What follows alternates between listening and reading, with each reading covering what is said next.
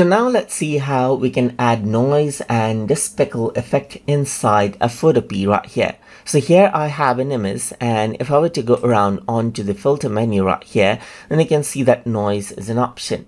So if I were to go around and add a noise right here, then you can see that I can add in noise right here to make it look uneven right here. I can change the amount of noise right here just like this as well. And I kind of like making it seem like a bad TV. You can see the preview right here, and you can also go for the distribution, which can be Gaussian right here or uniform right here just like this, and change this around. So right now you can see that the noise is color, but if I were to go for monochromatic, then you get the monochromatic noise right here just like this, as you can see right here. So press OK and the noise is applied.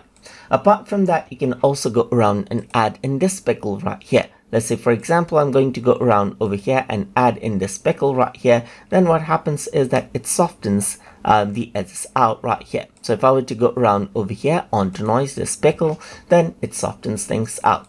Let me just go around onto the original image from the history panel right here, just like this. And then now I'm just going to go around and zoom in. So over here, if I were to go around onto noise and despakle, then you can see that it softens out the image right here, which actually removes out the noise right here, just like that.